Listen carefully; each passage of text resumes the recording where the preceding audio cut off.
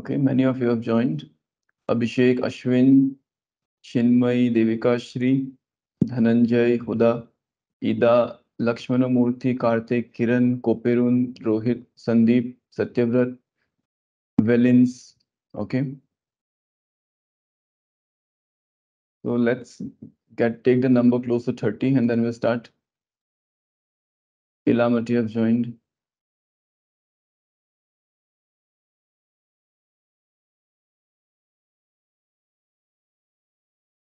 So today's lecture will be on mathematical physics. This has a huge weightage in the CSR, NET and GATE.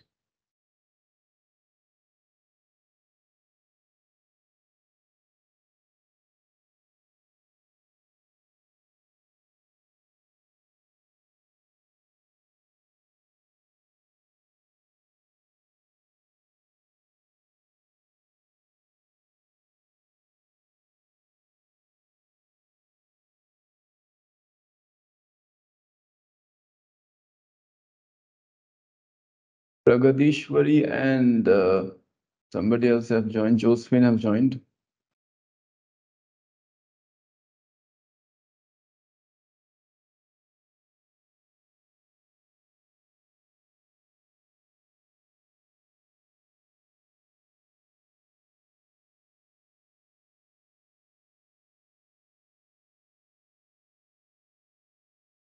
How many of you are MSc first year, other than the NIT people? How many of you are from MSc first year?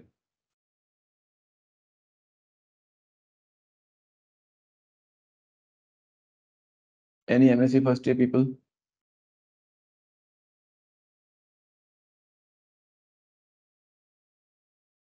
No?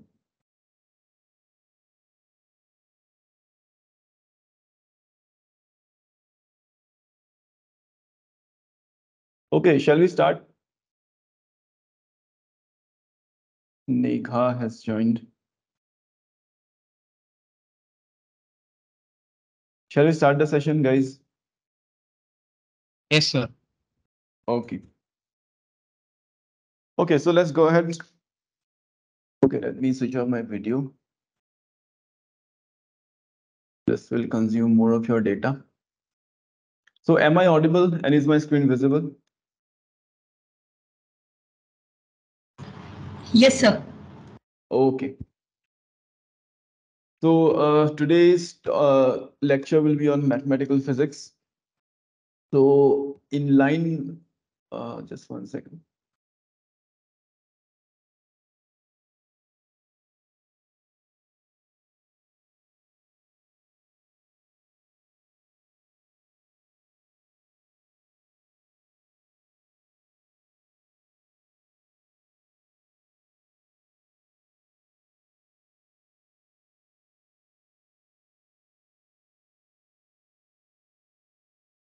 Okay, can you see my screen? Yes, sir. Oh, you can see my screen, right? Whatever I'm writing. Yes, sir. Yes, sir. Okay, fine. So as I told you before you go to any topic, you should have a look at the syllabus. Okay.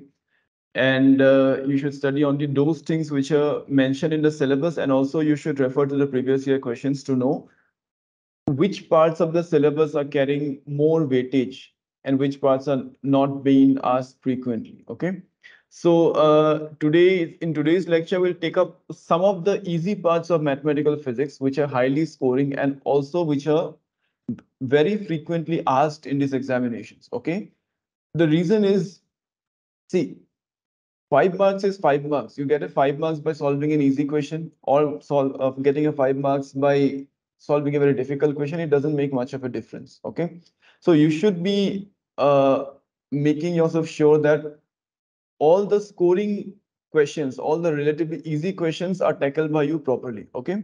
So in today's class, we'll be touching some topics like linear algebra, matrices, eigenvalues, eigenvectors, then complex analysis, analytical functions, poles, residues, evaluation of integrals, and so on. Okay. Uh, in today's lecture, my approach will be reverse. So in the last two lectures, what I was doing is I was trying to explain some concept and then I was taking you to problem solving. But today is just one lecture of mathematical physics, so I'm reversing this. I'll be directly tackling problems, and parallelly I'll be explaining, and then I'll be explaining the concepts necessary to solve the problems if you are not familiar with. Okay, so this approach I call the approach of life.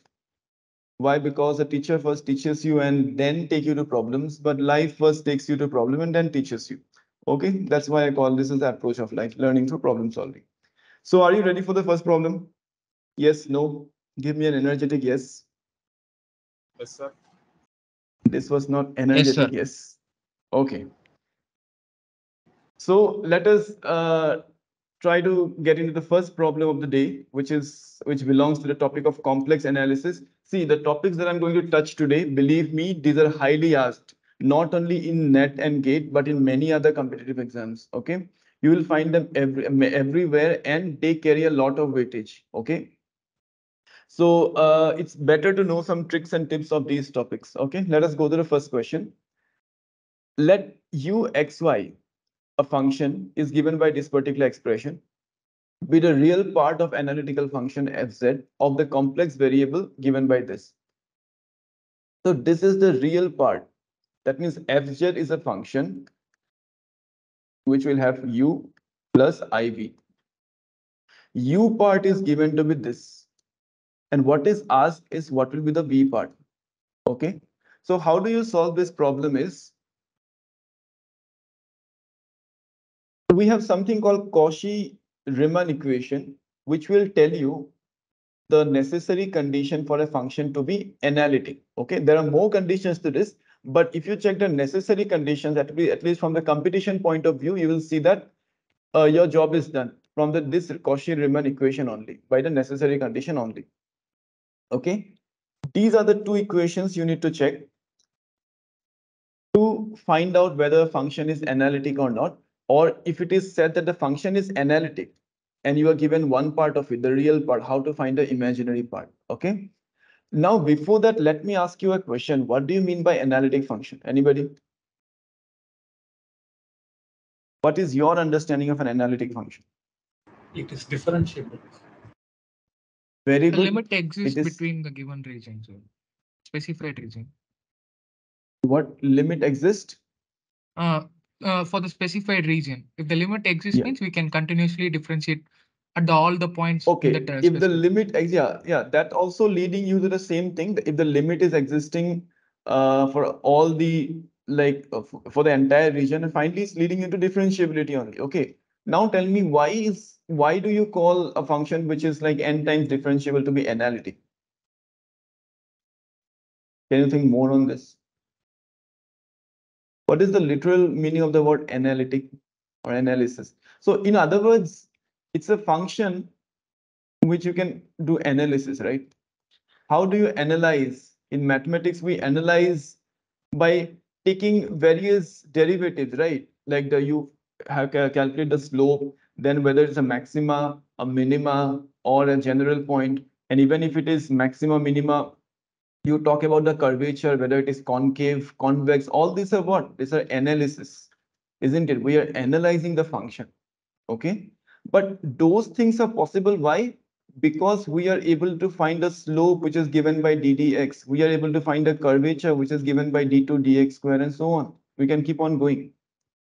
Okay. So hence, if the functions, all the derivatives are existing, you can say that the function is analytic function. Okay. So in other ways of telling this is that you can express the function as a power series expansion. Power series expansion, or you can say Taylor expansion. Why Taylor expansion? Because I hope you know what is Taylor expansion. You can write fx equal to Taylor expansion about certain point, fx naught plus all these things, right? X minus x naught into f prime x, f prime at x naught plus x minus x naught whole square by 2 factorial f double prime. So if the Taylor series is, if you can Taylor expand, that means what?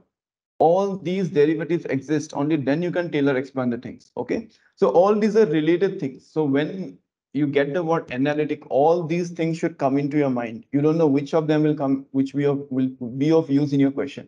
Okay. Okay, now coming to this two equations. The partial derivative of the real part with respect to x is equal to the partial derivative of the imaginary part with respect to y. And when you cross it, it is a negative sign comes up. Okay. One short way to understand or to remember this negative sign, because some people may miss this, is just consider z is equal to x plus iy. Okay. Now you tell me, if your function f of z is simply z, is it analytic? It's analytic, right? See, when you say analytic means it is differentiable. So ddz of that function should be existing, right, all the time. So if it is z, f of z is z itself, then also all derivatives exist, right? The first derivative will be 1 and all the other derivatives will be 0. 0 is not a problem, but it is existing, right? So is f of z is equal to z analytic? Yes. So that means f of z is x plus iy. So if you take a x derivative of the real part, that is going to be equal to 1. And if you take the y derivative of the imaginary part, that is also equal to 1. So this is related to this equation. The next thing this is just a way to remember. This is not a very formal thing. This is just a hack, or which we call jugaad in Hindi, okay? F of z is equal to iz. This is also going to be analytic, right? I mean, these are two examples by which you can convince yourself about these two equations. Okay, this is not a formal proof. F of z is equal to iz is also going to be analytic because all the derivatives of this also exist. The first derivative is going to be I, and all other derivatives are going to be equal to 0. Now, if f of z is equal to iz, then that means f of z is equal to iz means what? Ix plus I into Iy. That is, it is equal to minus y plus ix, isn't it? So if you take the first derivative of the real part with respect to y, first derivative of the real part with respect to y, this is going to be minus 1. And if you're going to take the first derivative of the imaginary part with respect to x, it is going to be plus 1. To make a balance, you need a minus. That's why you dump a minus here. Okay, by taking these two examples, see, if in exam pressure, if you forget where this minus sign was, please remember these two examples. F of z is equal to z and f of z is equal to iz. Okay. While I was explaining these things, did any of you actually solve this and get an answer to this? Yes, sir. Yes, option. A. Yes. Option Yes. Yes, sir. Yes. A. Okay. So how did you do this? Can you please elaborate? A. Yes, yes, A. I know how. Sir, I use the first relation, sir. Okay, you use the first I, relation. I differentiated the u of x and integrated the answer with respect to y. Integrate. Very Sorry, good. sorry, I differentiate the answer. No. Differentiate That's u of x. No. First, you did a differentiation del With u by respect to x, del x. Okay. Then you and got I something. What integrated the you got? answer. Yes. Then you integrated the answer. That's the thing I'm saying. Okay. Anybody else did anything better? Back calculation from Back del u calculation. del x Yes. and Yes. Okay. Good, Mosam. So, what he has done is also fine. See, if you do by the way, the answer is A. Yes. If you do del u by del x, so del x of this is 1, then this will be twice x, 2 will be cancelled, this will be 1 plus x, isn't it? Now, instead of doing integration and all, you can directly, by looking at the option, you can say, why to do an integration? You can say that what will be del y of the imaginary part should give you the same thing, right, from the first equation. So del y of this is what? 1 plus x. Yes, this is a possibility. This del y is x. Del y is 1. And this will be something else. Okay. So once you get just 1 plus x, you don't need to do anything. Just look at the answers. And the examiner will give, there is a good chance that the examiner will give only one option which is matching, because the examiner wants to save your time. Believe me, the examiner wants to save your time, but you should be knowing the tricks and tips to save that. Okay, this is a formal way of doing. There is nothing wrong in that, and this is an easy thing you can integrate. But what if the expression was 1 plus x square plus log of x or something? then integrating this is going to be difficult. Integrating log of x is little tricky. Okay, so hence it is better to check all these answers. Whether you have to do this process only when you find a clash. That means two of the options are giving you the same thing. Then you have to do the formal way. But since there is only one option which del y is giving 1 plus x, so other options are already ruled out. Do I need to explain this once again? Please let me know. Or are we done with this? Did I make a mess of this slide? Anybody wants repetition? I just will just take me 1 minute. You just need to tell a yes. Yes, sir. Okay. So just let me take a blank slide.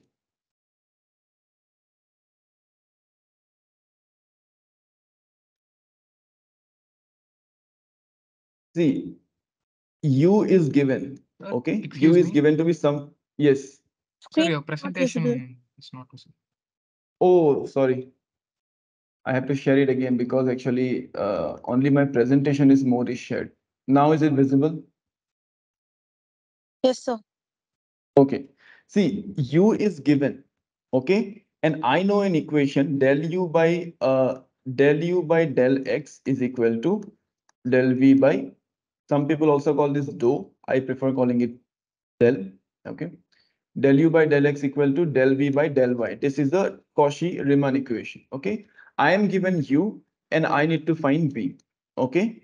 Now what I will do is I will do del U by del X. I got 1 plus X. Okay. I got from the question. Okay. 1 plus X. Now I have 4 options for V. What I need to do is I just need to check del V by del Y because these two are equal, right? I have to check all the 4 options A, B, C, and D and see which option is giving me 1 plus X. It seems only option A. What was option A? Option A was Y plus XY. Option A was Y plus XY. So if you do a del Y of this, you will get del Y of Y is 1 and del Y of XY is X. Only option A was giving me the right answer. That's why option A is correct. Okay, you don't need to do the formal way. Now is this correct? Is this okay with you? Can I move to the next question?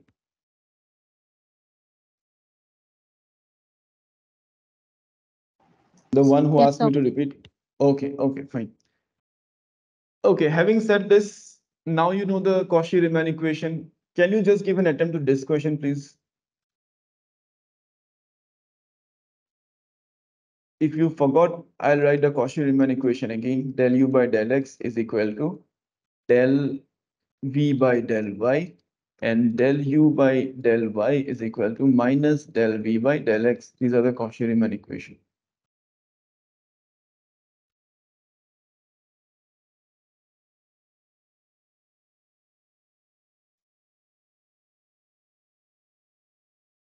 Which of the following is an analytic function of the complex variable z in the domain mod z less than 2?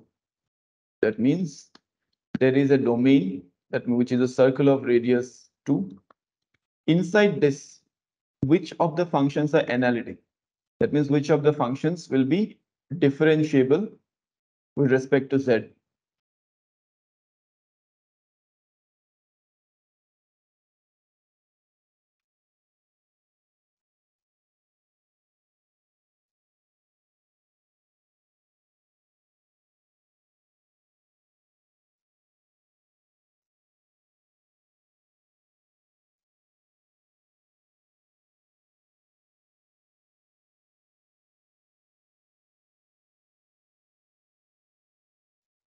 D, sir. Option D. Option D. Who is this? Sandeep, sir. Oh, sorry, Sandeep. I forgot your voice. No problem. Okay, no problem. Thank you. Sandeep is saying option D. Reason, Sandeep? Because it contains no Z bar, so I know this trick by You know solving. this trick? Okay, good. But tell me one thing. Hmm. Yes, sir. it contains no z bar. But there is more than that you need to know. So do you think only D does not contain z bar? Everything else contains z bar? Look at the options properly, Sandeep. I appreciate your trick, but you are missing some other options, which also does not contain By z bar. that logic, option B is also not contained. Option B is also a possibility, yes. So, No. yeah, B and D, 50-50. Good. In that way, C is also not containing Z bar. No, yes. It is not containing Z bar, but it is neither containing Z. Yeah. So you need little knowledge is dangerous, right? So you need to know certain more conditions to this.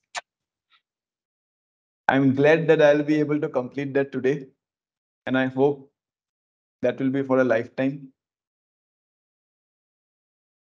Anybody else?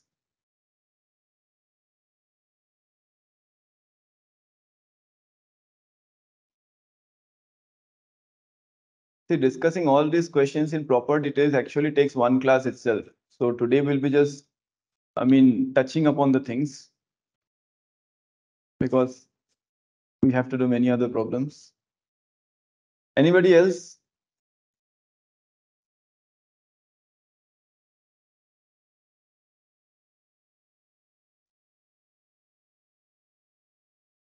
Satyabrat, are you there? You have been silent. Hello? Yeah, Satyabrat, you are there? Yeah. Any answers?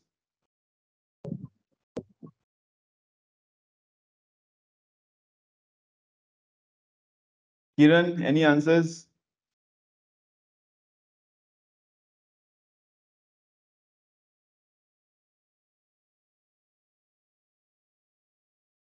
See, okay, one thing is sure, by looking at these powers, one thing is sure that you cannot use the Cauchy-Riemann equation directly.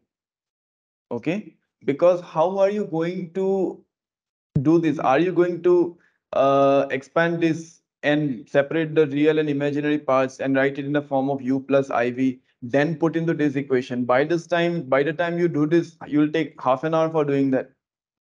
Okay. So in other words, when the examiner has put this question in CSIR net, he's indirectly telling you, asking you, do you know the trick or not? Okay. Because you cannot afford to waste half an hour in checking these things. Okay. The trick is this. If any complex function contains only z or positive integer powers of z, that means if it contains z or positive integer powers of z, that means z1, z2, z3, and so on, then it will be analytic in nature. This is quite obvious, right, Sandeep? Because if it is D.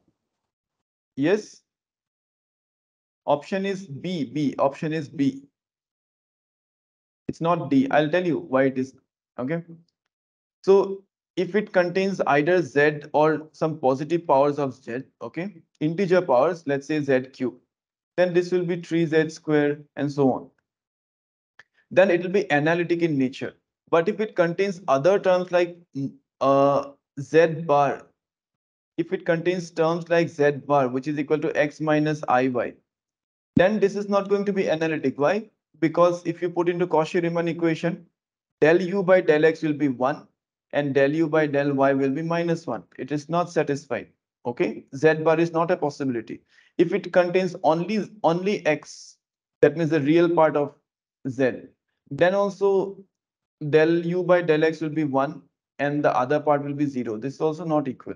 So in other words, we want the function only to contain z or positive integer powers of z. Okay, so please see, when I'll be sending you the without annotation slide, please note this statement carefully. Okay, if your complex function contains only z or positive integers, okay, positive integers means you can say natural numbers, then it will be analytic in nature. But if it contains terms like complex conjugate of z, modulus of z, real part of z, imaginary part of z, then it will be non-analytic in nature. If you know this statement, you have saved your time. Within 10-15 seconds, you'll be able to give the answer. Now let us analyze the options. This option, what is the problem? It is containing x minus iy, means what? This is z bar. So this is not possible. This is containing what? This is minus bracket x plus iy. So this is z, not a problem. This will be, if you take, if you break this into minus x, then minus y. This is also minus common x plus iy. This is also z. But one x is left out. This will create the problem. One x is left out. X means what? X is nothing but the real part of z, isn't it? So it is containing real part of z. So this is also gone. What about this? As Sandeep said, this is containing z only, but it is containing power to the half. I mean, the power is half. In such cases also, this won't be analytic. It has to be integer powers. Only this is 1 plus z to the power 4 and 1 minus z to the power 3. Whatever you do, if you expand also, you will only see that either constants are there or z power n is there. Okay, so this will be analytic. So are you able to appreciate this trick? Will you remember this trick? How somebody has come to the trick, let's not worry about now. Okay, for now, our aim is to qualify this examination. As of now, please try to understand this trick. Okay, derivation, you please leave it for now. Is it okay? Sir, if the power is -2, -3, like this, Then no. okay. I'm saying positive integer powers. If it is -2, -3, then it won't be analytic. Okay. So Yes. if I now give you something 1 plus twice x, 1 plus twice x minus I 2y to the power 7. Will it be analytic? It will not be analytic. Why? Because it contains 2z bar. Something like this, you remember. Okay. This statement, you please note this when I send you the without annotation slide. Okay. Let's go to the next one. Similar, this please don't take your pen and paper for this. Just look at the options and give me an answer. If you have understood the previous slide.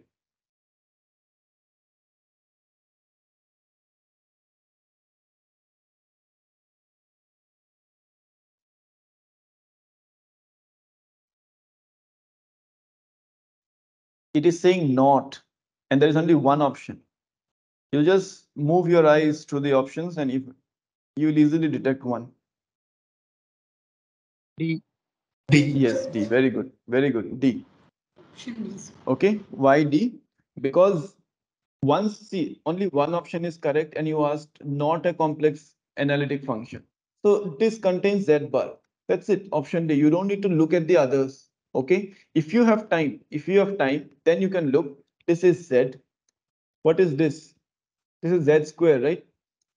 Because this is x square plus iy whole square plus twice ixy. That means that is x plus iy whole square. That means that is z square. That's possible. Z minus z. What is this? This again z square. Okay, each of the other options contains z or z square, but this contains z bar. Okay, so if you know that statement, you are already ahead of people who are going to use the conventional Cauchy-Riemann equation to solve this problem, and they will get stuck. Okay, and you will be ahead of them. Is this fine, everybody? Can we move to the next topic? Okay, great. Okay, now let's come to another sort of the topic in net, which is Cauchy's integral theorem. This question says the value of the integral is about this c. C is this one. Okay, C is this one. This is C. dz z square e to the power z, where C is an open contour in the complex z plane. Complex z plane means this is the real axis and this is the imaginary axis. What will be the value of this integration? Integration this to this. Okay. What you have to use is, I have given you the concept here. Okay, I've already, option has come before animation problem. Anyway, this is the thing. Cauchy's integral theorem, it states that if fz is an analytic function in a simply connected region R, simply connected region R means there are no poles or something in this region, then a closed integration of fz dz is equal to 0. Okay, closed contour. So that means for that function, if you do an integration over a closed curve, okay, then it is equal to 0. Now, can you do this and try to see whether you're getting option C? What it is saying is it's a simply connected region. This is also a simply connected region, but this C is not closed. This C is not closed. Okay. So from this theorem, you know that if it was closed, then the total integration is 0. Okay. For the closed contour, the total integration is 0. But you have to find what is the integration from for this. How are you going to do this?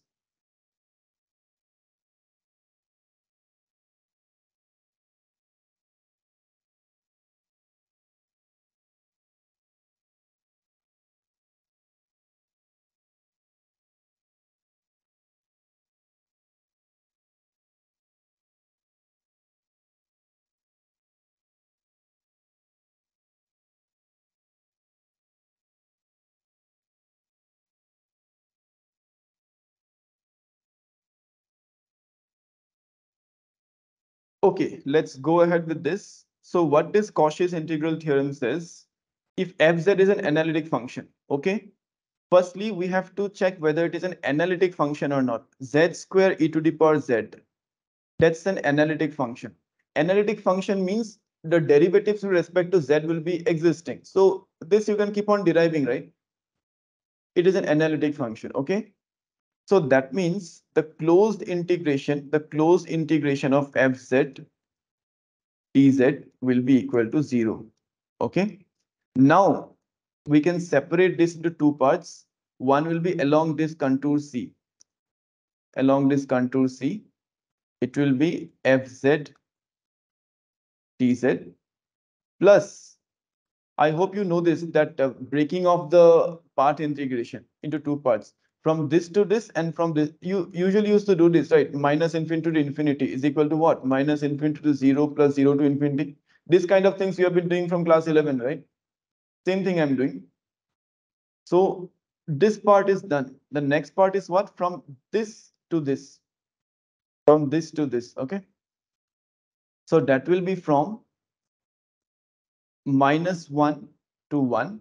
And since I'm only dealing with the x-axis, so no problem, I can write it as z square e to the power z, that means fz dz.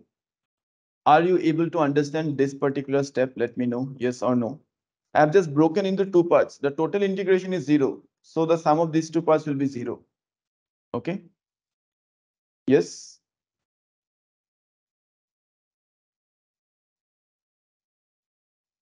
Are you understanding this part? There is a theorem which says that the total closed integration is 0. So I have just broken that into the upper half and the lower half and claiming this is 0. So what is asked in the question is this part. So the answer to this part is nothing but minus of -1 to 1 z square e to the power z dz. That's it. Okay. So how to do this? Okay, again your screen will be gone. Okay, I'll be just adding one more slide. Okay, let me see if I have some blank slides somewhere. Yes. Okay. So the answer is minus of -1 to 1 fz dz. That is equal to minus of -1 to 1 z square e to the power z dz. Are you able to understand up to this point? Please tell me yes or no.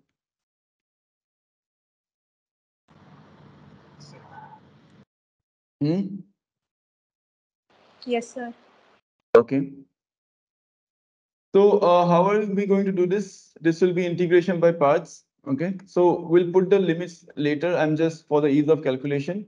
So this will be, there are two functions. Okay. We'll put the exponential function as a second function because this is an algebraic function. So this will be z square integration of e to the power z. Integration of e to the power z is nothing but e to the power z. Okay. Then minus, I hope you remember this integration by parts thing. Okay. First function integration of second function minus derivative of first function into integration of second function.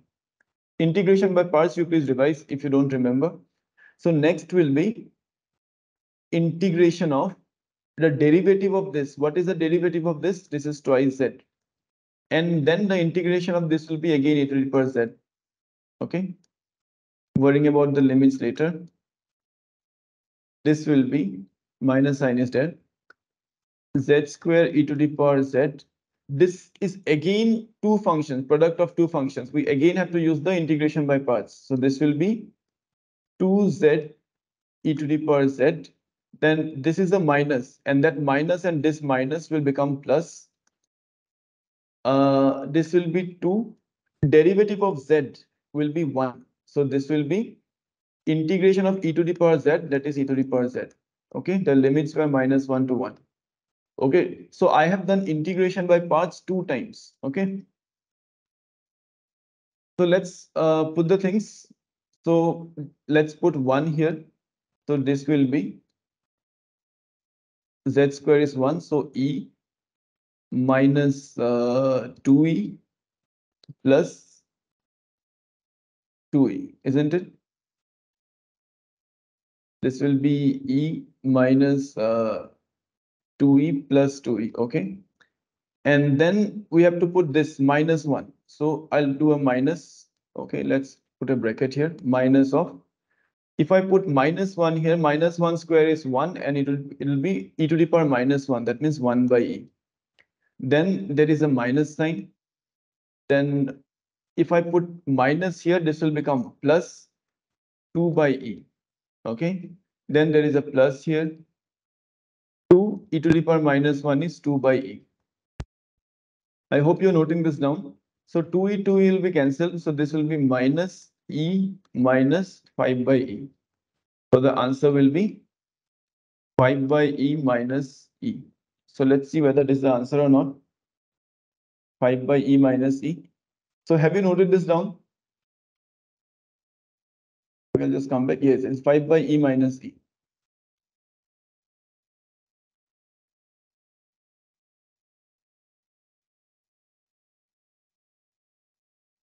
Okay, so the basic thing about this problem is you are asked to find this. This is nothing but the negative of this. And this is a straightforward integration which you can do by parts. Only thing that you need to know is this particular theorem, which is called as Cauchy's integral theorem. Okay. If this is a simply connected region, then its closed integration for an analytic function is going to be 0. Okay. You frequently see these kind of questions in your examinations. Okay. Those who have appeared for a couple of times will know. Okay. So having said this, please try this by yourself. Okay, no, but this requires your Cauchy's residue theorem. Okay, what does the residue theorem says? The initial one, it was a fully connected region. There were no poles. But what if there are poles which are results of singularities in this? So how are you going to do this? It's given by this theorem. Let's read this. If C is a simple closed positively oriented means it refers to the anti-clockwise. Your motion is anti-clockwise. That means in the previous question, if you see, this is positively oriented because you are going anti-clockwise. If you are going clockwise, it will be negatively oriented and so on. Positively oriented contour in the complex plane, and F is an analytic. It is analytic, but except in some points inside the contour. That means if I have a function like x cubed plus 5 divided by x minus y, this function is analytic in the space except when x equal to 1, where this will stop to be analytic. Okay, so except certain points like this, then the integration, then the contour integration. Yes, which is the answer? A. A. Okay, let's see. It will be 2 pi I into sum of the residues. And how do you calculate the residue? it is given by this formula. That means, and here K is the order of the pole. In this case, the order of the pole is 1. If it was x minus 2 whole cube, then there is a pole at 1 and the order is k is equal to 3 because it is x minus 1 whole cube. Okay. So for pole of order 1, how will the residue look like? This will be 1 minus 1, 0. 0 factorial is 1. So, and k minus 1, 1 minus 1 is 0. So it will be simply z minus z naught into f of z. The residue is going to look like that. Limit z tends to z naught. This is how the residue will look like. In case of a pole of order 2, how will this look like? It's going to be equal to d dz of z minus z naught whole square f of z, limit z tends to z naught. This is how your poles are going to look like. Okay. So you need to just note these two things, that the integration is nothing but 2 pi I into sum of the residues. And how do you calculate the residues? If it is order 1, you have to calculate this. If it is of order 2, you have to calculate this. Okay. Now let us see this expression. Okay. By the way, somebody told it's A. Yes, the answer is A. I think Mosam told this. Okay. Now, what will be the poles for this? This is nothing but z minus 3 into z minus 2, isn't it? It is z minus 3 into z minus 2 if you factorize this expression. So it has two poles. One pole is 3. That means it has two poles. One pole is 3. Sir. Yes. Yes, tell me. Somebody was saying something. 3 and 2 are 2 poles. Yes. Yes, 3 and 2 are two poles. Yes, that's what I'm saying. So these are the two poles. Okay. Now we need to calculate the residues. Okay. But there is something more to this, where C is a closed contour defined by the equation this one. 2 mod of z minus 5 is equal to 0. 2 mod of z minus 5 is equal to 0. That means z is equal to 2.5. So when you say mod of z is equal to 2.5, that means what? You are talking about a circular region whose radius is 2.5. So that means out of the two poles, we don't need to worry about this pole. Why? Because this will not be a pole. Why? Because we are only considering this region. 2 will be here and 3 will be here because this radius is 2.5. So this is not going to be a pole in this region. Okay. So our only pole is z is equal to 2. We have only one pole and it is of order 1. So you have to use this formula. That means what we have to do is limit z tends to z naught, that is 3, z minus 3 into this one, z cube, z minus 2, z minus 3. And your z minus 3 and z minus 3 are going to get cancelled. Once you put the limit z tends to 3, what will happen? This will be, sorry, z tends to, sorry, this will be 2. So this will be 3. Okay, limit, because the pole is at 2, not at 3. So 2 cube will be equal to 8 and 2 minus 3 will be equal to minus 1. So the residue is minus 8 and there are only one pole. So the sum of the residue means the residue of that pole only. So 2 pi I into minus 8, that is going to give you 16 pi I with a negative sign. Okay, I'm just repeating things. I had an expression like this.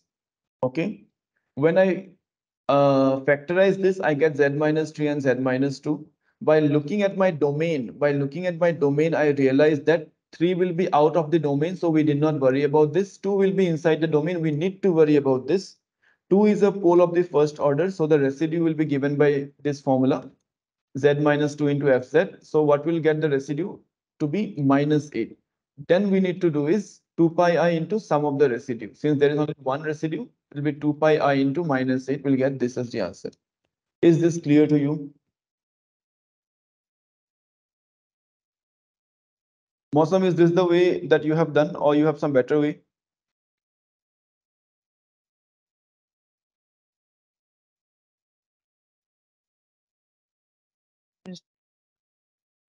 like this way. Yes, but do you have any better way Hello. to do this? Yes, yes, I can hear you, Mosam. Tell me. No, sir, like this way only. Okay, okay, fine. Okay. Okay, one more last problem on Cauchy's residual theorem. The contour integral given by dz1 plus z square evaluated along a contour going from minus infinity to infinity. Okay, it is going from minus infinity to infinity in the real axis and closed in the lower half plane circle. That means something like you are going this way and you are going this way. Is equal to what? Okay, Sandeep, you cannot guess here because this is fill in the blanks. Okay, give me an answer. Let's see who gets it first.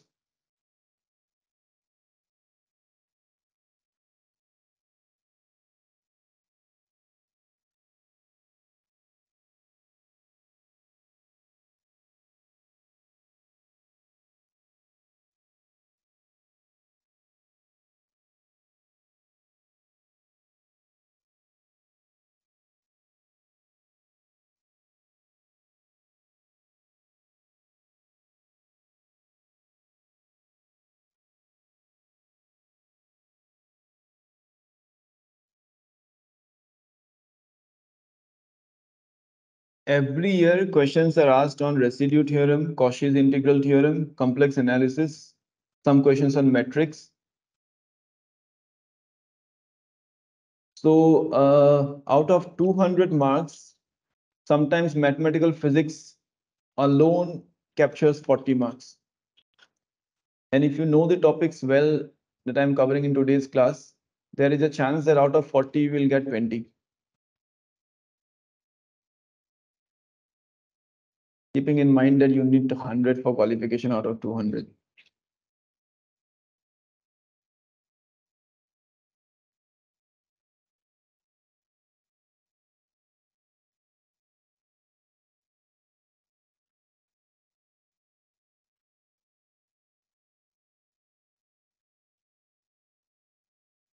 Contour means what? It's kind of a curve. Minus 3.14. Yes, Sandeep?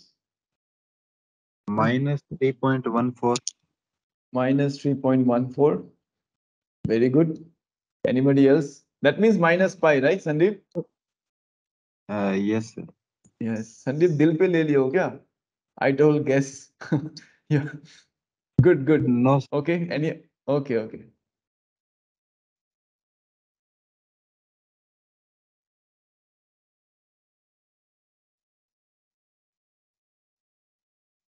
Anybody else? Any other answers?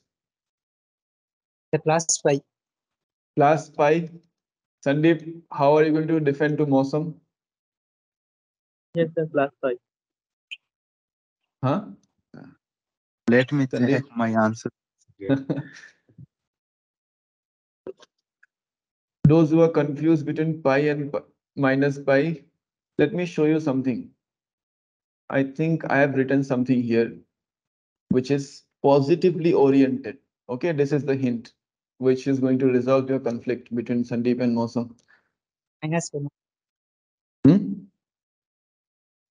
Again, Mosam, you are I think changing your minus option. 5. You think minus Because pi? it's Okay. See, computer is going to check. Even if you have done all the hard work and got this, and if the answer was this, you get 0. Good thing is that you'll not get negative marks, but all your efforts will be wasted. If it is 3 marks, you'll get 0 if you do a plus minus mistake. yes.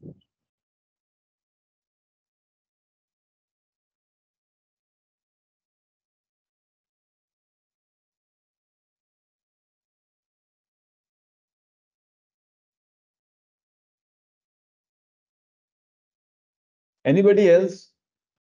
Is there anybody who is thinking that they are fighting between minus pi and plus pi? My answer is plus 50. Is anybody in this situation?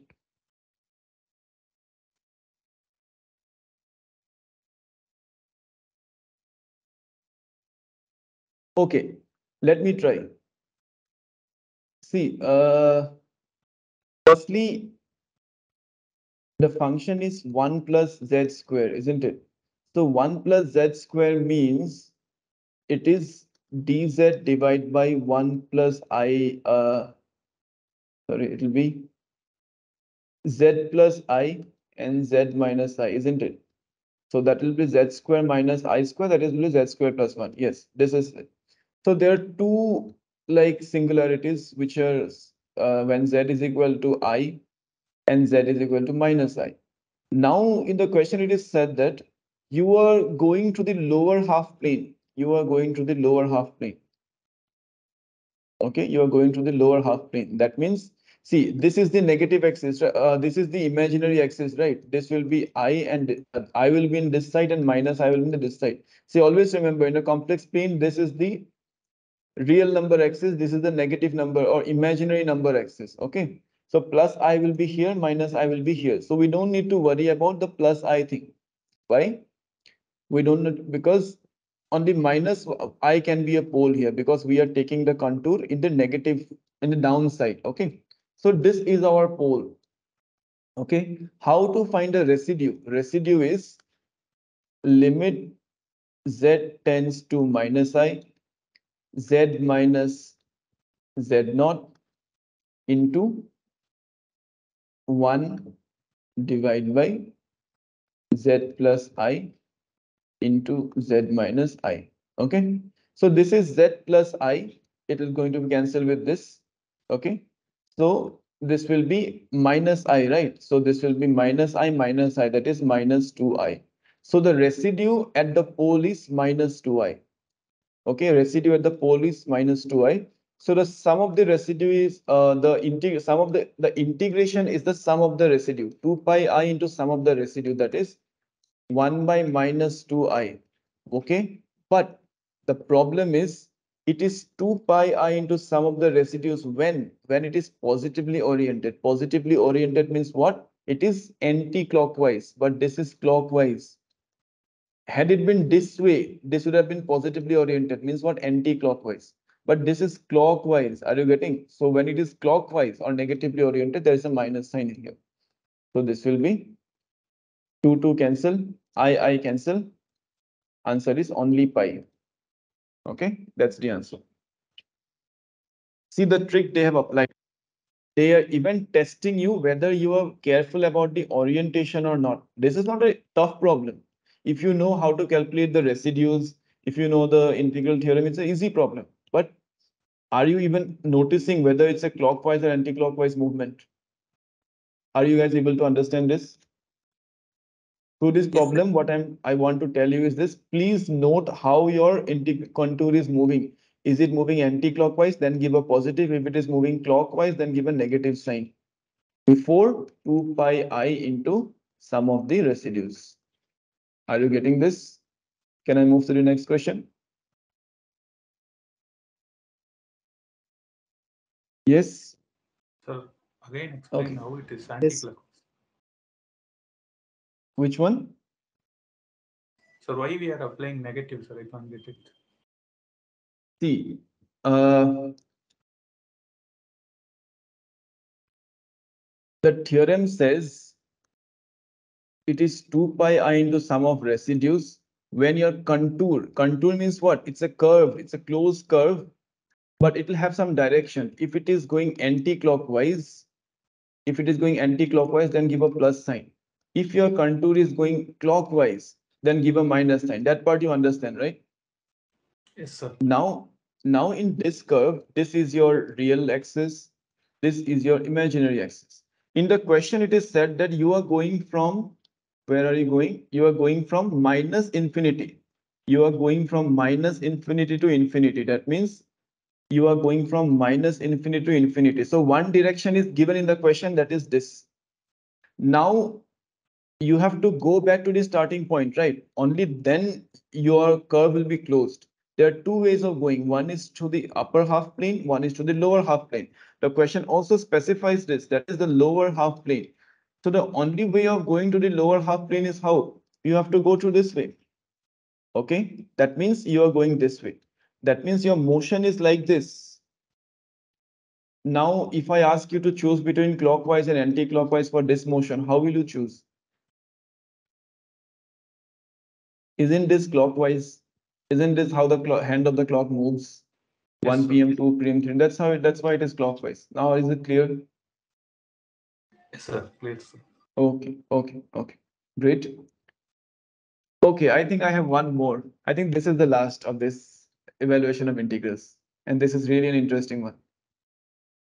So, see, when this principal value is like when your integration is such that it's going up to infinity, then we take the principal value, which is a method for assigning values to certain improper integrals. Improper integrals means which are diverging integrals, whose value is infinity kind of thing, which should otherwise be undefined. I'm giving an example. Let's say 1 by z. Okay. So in such case, or let's say 1 by z square, whatever, this is not defined as z is equal to 0, right? This is not defined as z is equal to 0. So in such case, what you do is you may do something like minus infinity to epsilon 1 by z square, sorry, minus infinity to minus epsilon plus epsilon to infinity 1 by z square. That means you're kind of avoiding the 0. You're avoiding the 0 part and calculating for the other part. Okay, limit epsilon tends to 0. So such things are called principal value. Okay.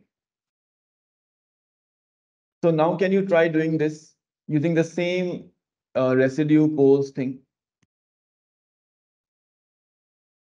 Okay, we may be running out of time, so I'll just start with the solution to this. See, you may be tempted to take x equal to 0 as a pole.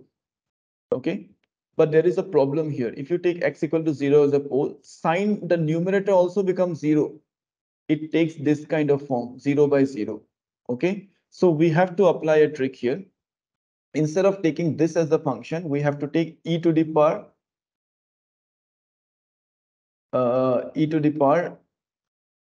I to x, e to the power I to x by x cube, and evaluate this integral.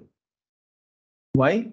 Because now if I put x equal to 0, this does not become 0, this becomes 1, isn't it? So that's make our method valid. Okay, so we are avoiding this. Instead of doing this, I'm putting this. Now what's the good thing about this? E to the power I theta is nothing but cos theta plus I sin theta, de Moivre's theorem. Okay, so whenever we integrate this particular integral instead of this, whatever the answer we get, if we take the imaginary part of that answer, don't you think we'll get the answer for this? We are out of method to evaluate this because it is taking some 0 by 0 form. Okay, so instead of this, I'm doing this e to the power I theta, which is cos theta plus I sin theta. So whatever answer we get for this, we just need to take the imaginary part of that, so that the imaginary part of that is sin theta. That means imaginary part of this will be sin 2x. So that is going to give me an answer for this. Are you able to understand this point? This is very crucial.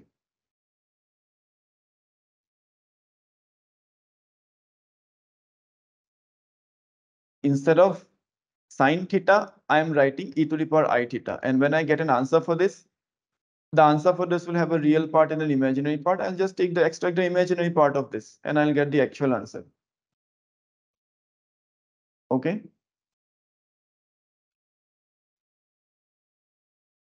Not following this.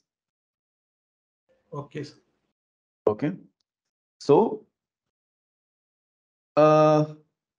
e to the power I to z divided by z cube dz. I need to evaluate this integral. Okay. So what I have to do is I have a pole of order 3 at z is equal to 0. So how will my residue look like? It will be 1 by k minus 1. That means 3 minus 1. That is 2 factorial. 1 by 2 factorial. Limit z tends to 0. Then ddk minus 1. That means k minus 1 is 3 minus 1. That is 2. It will be d square by dz square. This formula I've already written there, okay? In one of the previous slides. I'm just applying that formula. This is nothing rocket science, okay? This will be z minus 0 cube into e to the power I 2z divided by z cube. So z cube and z cube will get cancelled. You are left with e to the power I 2z, the second derivative of this. Okay. So what will be the second derivative of this? This will be equal to half of. If you take a first derivative, it will be e to the power I 2z, but something will come out that is 2i. Okay. Again, if you take one more derivative, one more 2i will come. So it will be 4i squared. So this will be minus 4. Minus 4 of, it will be minus 4 of e to the power I 2z. And when you put z is equal to tends to 0, this will going to be 1. So the residue is minus 2. The residue is minus 2. So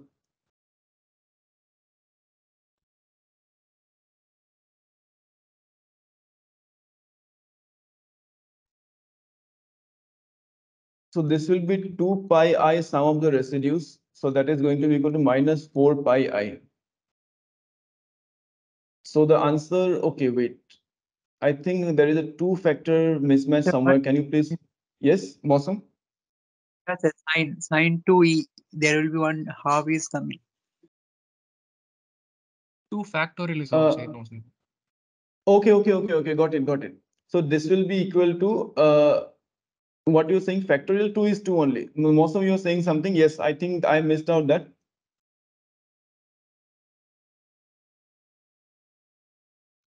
No, sir, that one is not here. Something. I also get sir minus 4 by first. Then I have I got the same, sir. Minus 4 pi iota. See, the residue is going to be minus 2, right? Yes, sir. Residue is sir, same. that one I told you that sir Mosam, what you're saying? the sin x is equal to e to the power ix minus e to the power minus ix by 2. That 2. Oh, okay. So, but then this will be cos 2x plus I sine 2x. But what's wrong with this? This should also be fine, right? Okay, anyway, what Mosam is suggesting is I can break up this into sine theta is equal to e to the power I theta minus e to the power minus I theta divided by twice I. That's what you're suggesting, Mosam?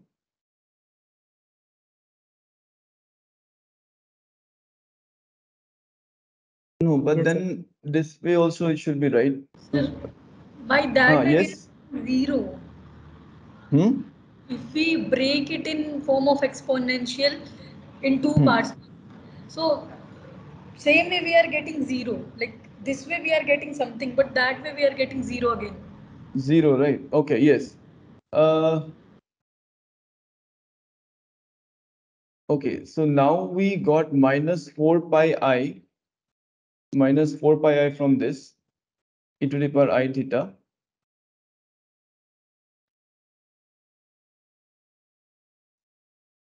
What is the answer given is a minus 2 pi. Imaginary part of this is, okay, we are just getting a two-factor mismatch, right?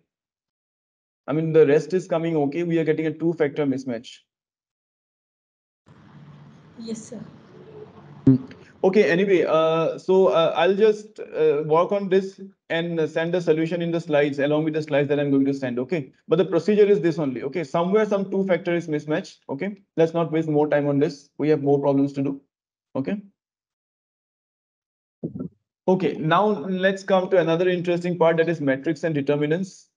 So the most sought after questions in this is eigenvalues question. Okay, you'll be given a matrix and you'll be asked a whole lot of questions for eigenvalues. Okay. Yes. What are the eigenvalues of this? Can you do this without doing much of calculations? The general way of doing this is what? It's the characteristic equation, right? Sir, option That is C. Yes. How do you do this? It is of the format A, B, B, A. So A plus B, A minus B, and the other one will be just 1. Okay, it's Yes. but wait. Other one will be just 1. Okay, you mean to say 2 plus 3, 2. 2 plus 3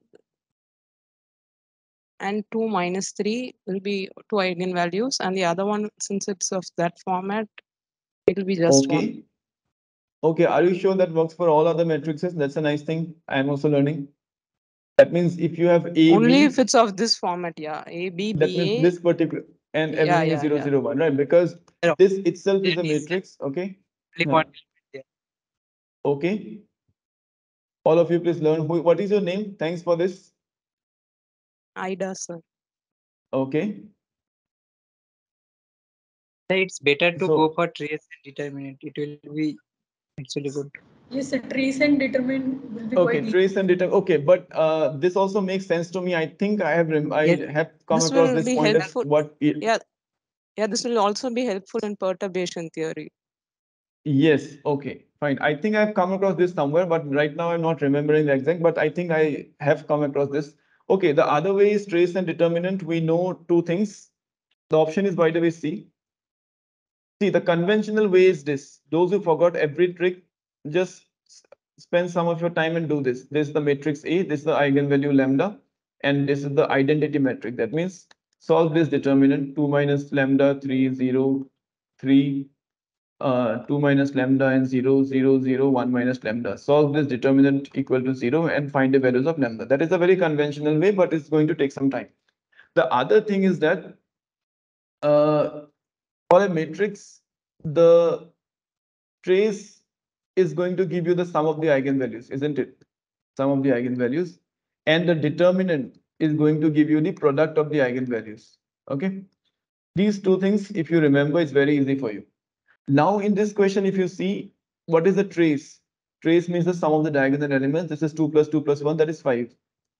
So we are not very lucky in this question because this is also giving us 5. This is also giving us 5. But these 2 options are ruled out because this is giving you -7 and this is giving you -3. These 2 options are ruled out. You are left with this. But then you have to find a determinant. How do you find a determinant of this? There is one way which I know to find determinants which leads to less error. Okay. And sometimes it is less time consuming also. Maybe some of you know this, but for those who don't know, it'll be a good learning. I just repeat the last 2 lines of this matrix 3 2 0. What I've done is I've written the matrix as it is and repeated the first 2 lines at the bottom. Okay, 2 3 0. Then I draw cross lines like this. Okay. Then I multiply the numbers in the line. 2 into 2 into 1 is 2. There is 0. So it will be 0. There is 0. It will be 0. This is also going to be 0. This is also going to be 0. And this is going to be equal to 3 into 3 is 9. So what is the value of this determinant is this, add this up, you add this up, right hand side minus left hand side. That is, sorry, this will be 2 into 2, that is 4. 4 minus 9, that is equal to -5. Okay, this is how you find the value of a determinant. This is a way of doing that. Repeat the last 2 lines, draw cross lines, 3 cross lines on either sides, multiply the numbers on the lines, add them up, multiply the number of on the left, add them up, and do right minus left. So 4 minus 9 is 5. So the value of the determinant is 5. So next you see which options are giving you 5. 5 into 2 into -2. What is that? That is -20. 5 into 1 into -1. What is that? That is -5. So this is the right answer.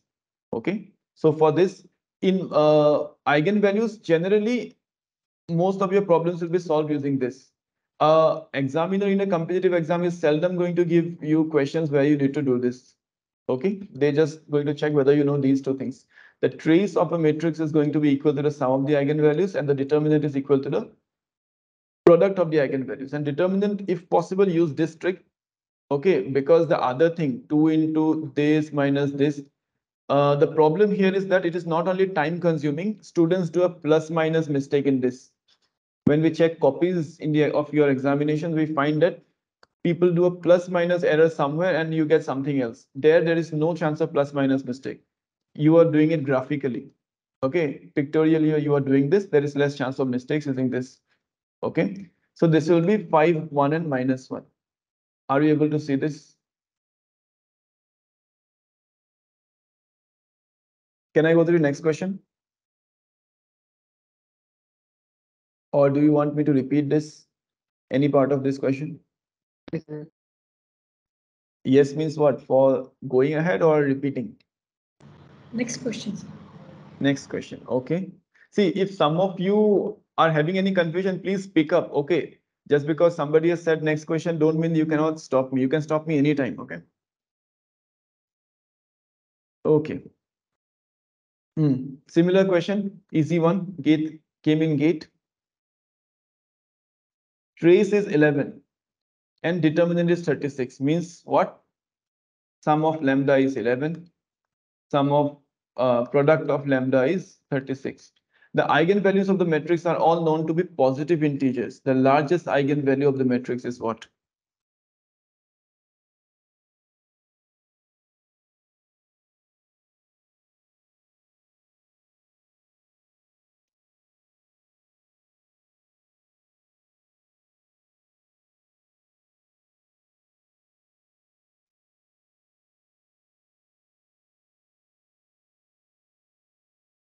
Six, sir.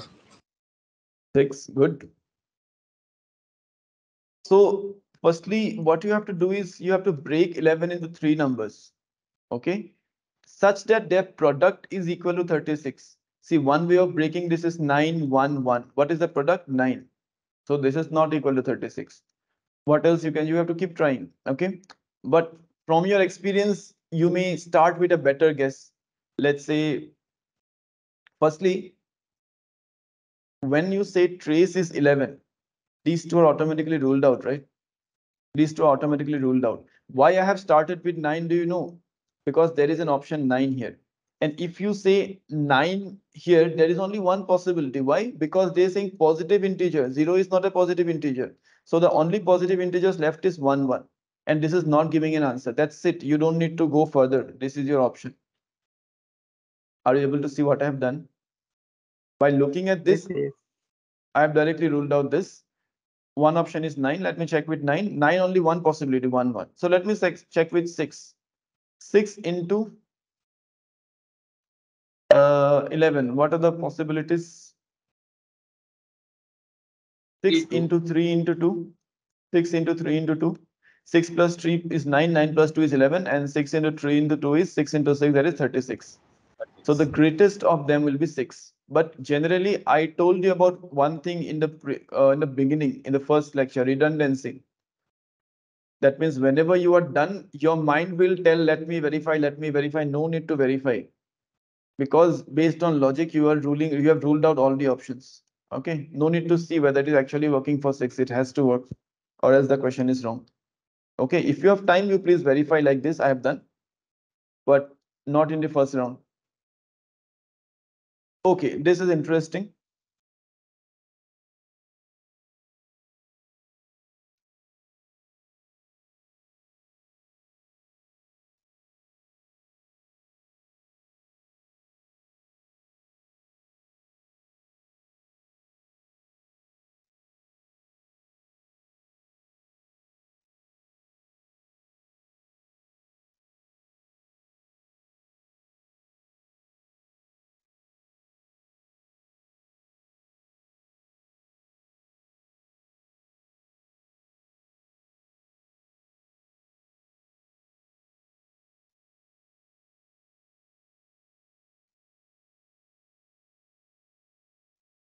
So D, 1. Option D. Okay, what is your name? Ida. Is this the spelling? Yes, sir. Okay, Ida has told option D. Others, please endorse this or reject this, saying that this can't be an answer.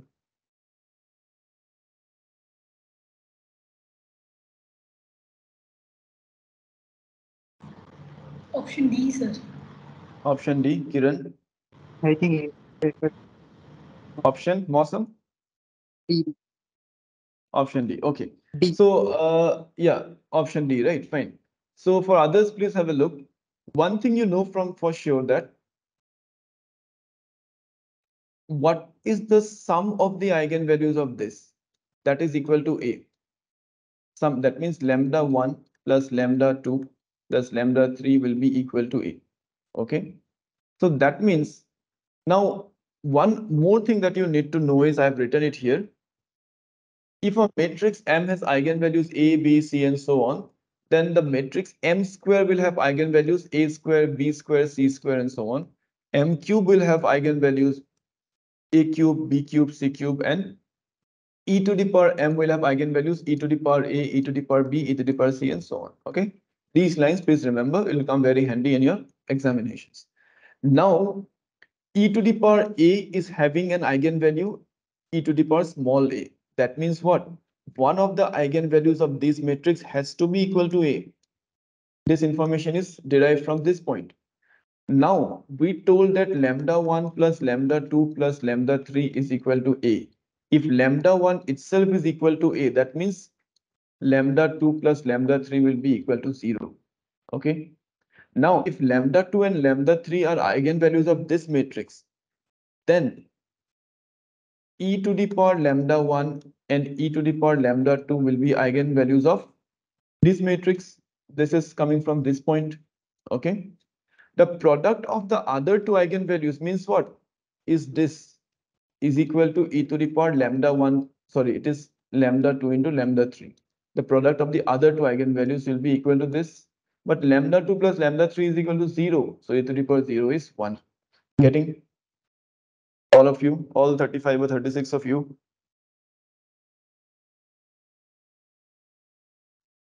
Are you at least getting some feeling that we will be able to do this, crack these examinations? All these are previous year questions only. This is the standard that is asked for. All they're expecting is that you go beyond the conventions. You go beyond the conventions and apply certain tricks, saving your time. How many of you are getting a feeling that we'll be able to make these examinations? Sandeep, where are you? I am watching, sir. Okay, okay. Good. Yes, no? But sir, I have one query or some. Yes, What? yes, please feel free. These questions are before 2019. That means these were come from offline examinations.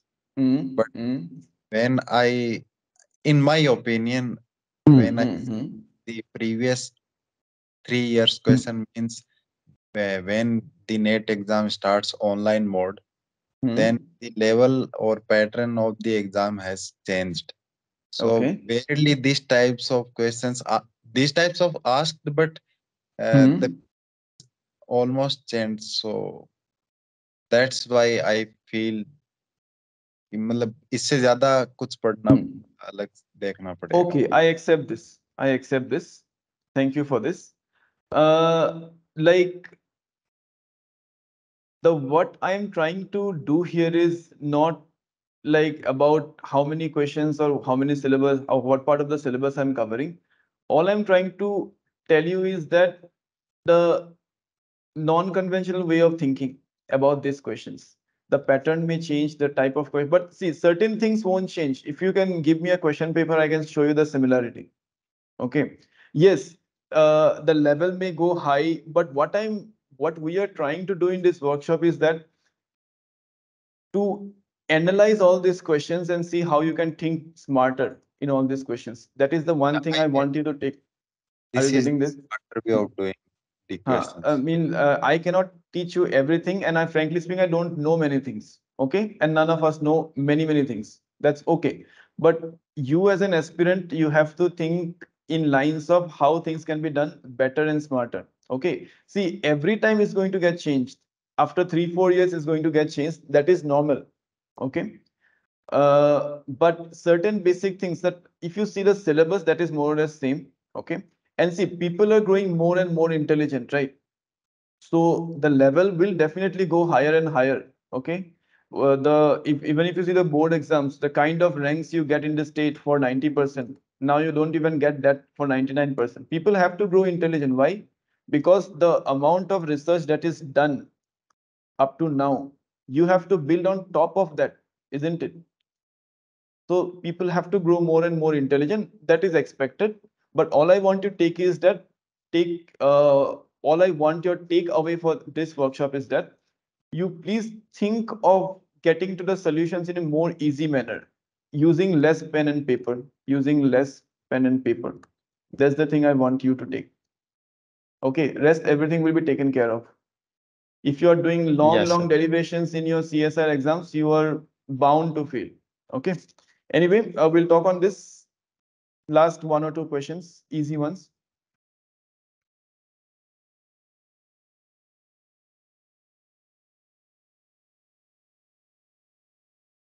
Possible set of eigenvalues.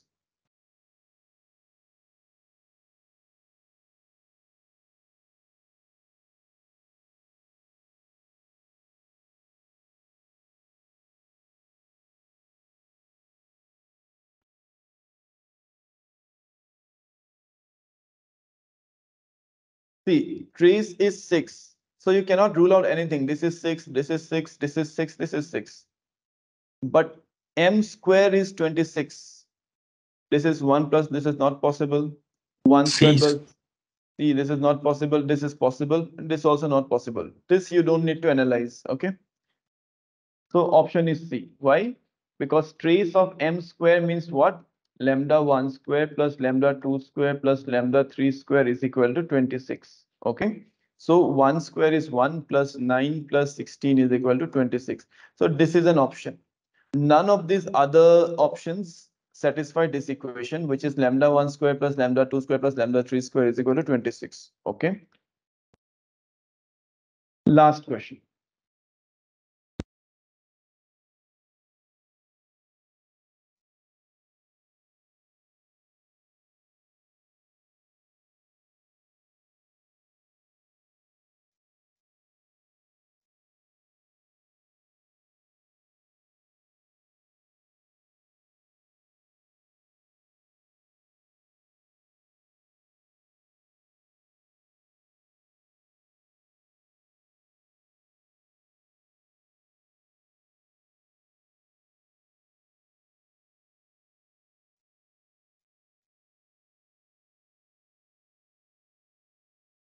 I am guessing answer A. You are guessing answer A. You have become an expert guesser now. Good. Look at the question and make right guesses. Is the answer A? Yes, answer A.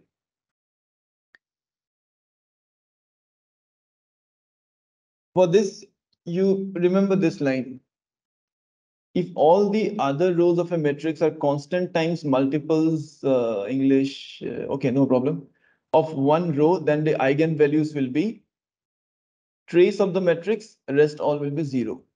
Okay. Now, how will this matrix look like? It is saying that all the elements are the product of the positions I into j, x position and y position. So the first will be 1 comma 1, that is 1. Second will be 1 comma 2, that is 2. Third will be 1 comma 3, that is 3. This will be 2 comma 1, that is 2. This will be 2 comma 2, that is 4. This will be 2 comma 3, that is 6. Next will be 3, 6, 9, and so on. Okay.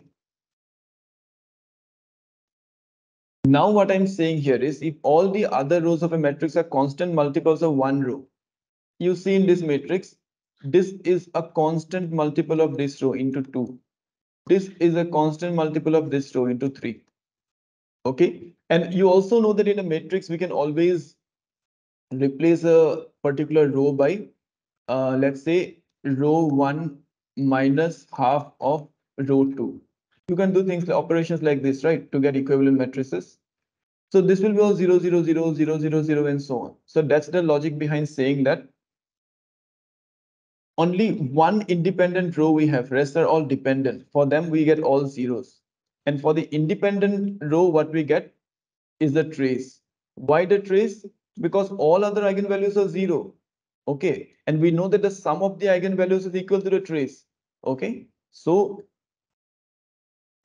this will be the non-zero eigenvalue. Okay, so in short, if you remember this statement, for such cases, so such matrices, the eigenvalues are the trace and rest everything is 0. Okay, so for this, what is given is has one degenerate eigenvalue with degeneracy n minus 1. Yes, because this one is a non-degenerate. What is degenerate? Degenerate eigenvalue means eigenvalues which are repeating. Let's say 3, 3. That means 3 is a degenerate eigenvalue with degeneracy equal to 2. 3, 3, 3. That means 3 is a degenerate eigenvalue with degeneracy equal to 3. So in this case, 0 is that degenerate eigenvalue with degeneracy equal to n minus 1.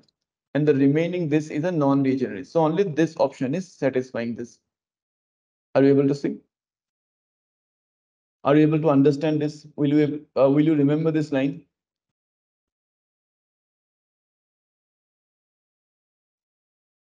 Anybody who didn't understand this question?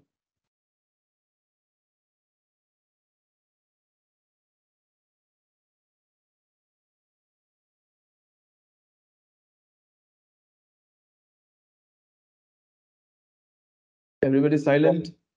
Sir, Okay. Yes, yes. since okay, we have a session regarding which one book we should follow or that. Okay. Since you are teaching this topic, so can you tell us from where we can find these types of tricks, or we just think to ourselves to about these tricks? See, learn from everywhere.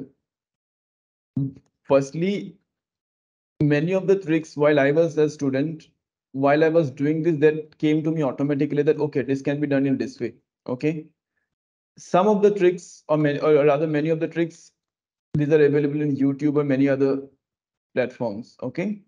Books generally tell you about the conventional way. If you take any mathematical physics book, they are more into teaching you the conventional way of doing things. Okay. And some of the tricks may come from properties. Let's say these are nothing but properties of eigenvalues. Okay.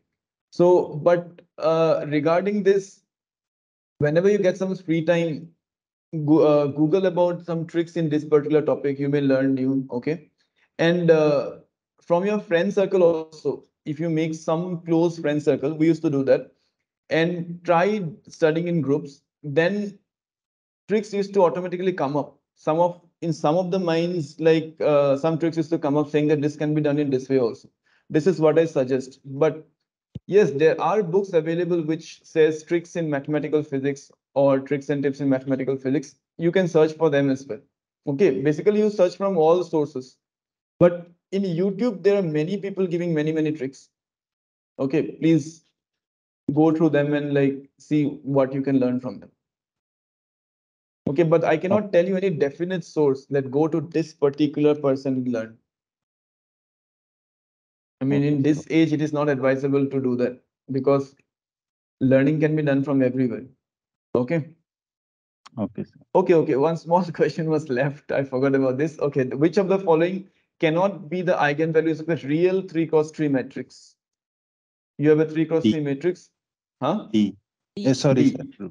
D. Yes, because you know that if it is a real 3 cross 3 matrix and the sum of the eigenvalues cannot be, wait. Imaginary. Yes, the sum cannot be imaginary. This is leading to an imaginary I. This has two imaginary values, but no problem. They will get cancelled when you add them. This has no imaginary values.